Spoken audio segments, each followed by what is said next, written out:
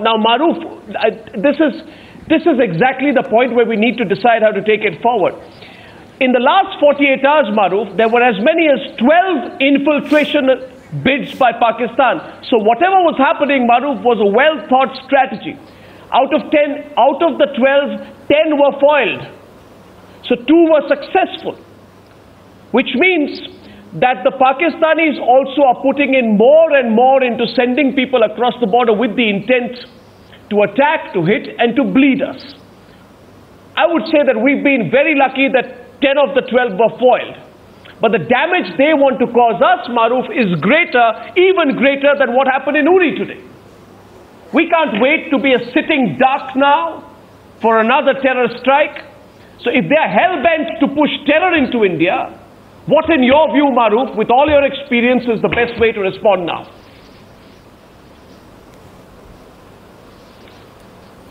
Arnab, you see, we must understand the timing of this attack. Of course, it has a very clear military print on it, and such attacks are not launched by fly-by-night terrorists. These are attacks that carried out by people who are trained, armed, and with a very focused agenda. Not only does the ammunition and their markings show that, but it is the modus operandi which any military man will understand was designed to create maximum damage and attrition and give Pakistan something to clap itself on its back about. But what is more important is that Pakistan has done this with the intention that in the next 3 days, if India responds, Pakistan would then be able to add fuel to fire at the UN General Assembly speech, which Nawaz Sharif hopes to keep doing, ratcheting up Kashmir in a big way at the UN General Assembly. So, as General Jaswal has rightly brought out, there are various options that are there available. The Northern Command and the respective corps that are deployed along the LOC 15 and 16 corps specifically against Pakistan have those options. They are rehearsed, they are practiced, there are people who are identified, there are maps that are marked out. All this can be done with or without infiltrating troops in, and there are a certain amount of even missile strikes that can be carried out on terror targets to convey a message that we are not going to keep quiet. But I want to take the point a little higher. The thing is that the Pakistani argument has all along been that because we have the nuclear umbrella, you can't do anything to us.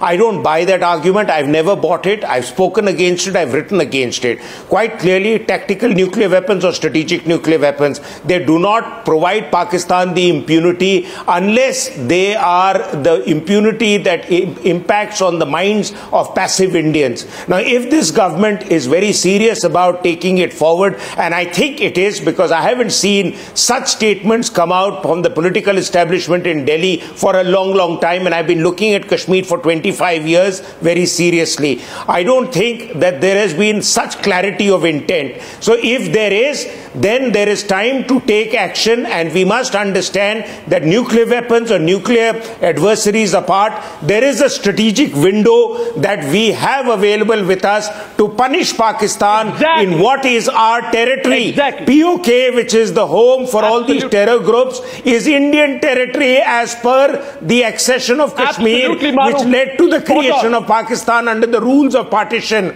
If we don't emphasize that point internationally, we are doing ourselves a disservice. So if Mr. Modi has made this point from the ramparts of Red Fort, Mr. Modi's government now must go the whole hog and tell the world that we are taking action on our territory against terrorists who operate against us, whether they operate in Kupwara, they operate in Anantnag, they operate in Uri, or they operate from Muzaffarabad and Mirpur. They are terrorists who operate from Indian territory. And if Pakistan defends them, then Pakistan is obviously putting its card out on the table that Pakistan is a sponsorer of terror. So let us see how far we can call their bluff. And finally, we tell the world that you want to do business with India, then stop doing business with Pakistan. Because you do business with Pakistan, sorry, the doors are closed for you. And the first point where we must make this in Washington, America understands everything when it pinches their wallet. If it doesn't pinch their wallet, they will keep making the noises they've made against Hafiz Saeed, and now the State Department spokesman has spoken against India. Pakistan,